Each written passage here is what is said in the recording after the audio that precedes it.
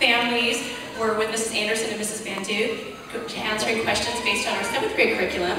And our 8th grade families were with Mr. Whitebrook and Mr. Lee, answering some tough questions on our 8th grade curriculum. So that was a lot of fun. I'm not sure which team won. How'd you guys do there, Grandma Pat? Did your team do good? It was a lot of fun. And then our freshman grandparents that got to join us this morning got to sit in on a Socratic discussion taught by Professor Horner. So that was, I think, challenging. How'd you guys do there? Those are my grandparents. That's right there. Did you guys participate in that conversation? Add a lot to it? Great. All right. Also, along with being the upper school dean, I get the privilege of being the upper school math teacher. And my 7th graders, as they're coming in, I'm going to tell you what we've been doing in pre-algebra.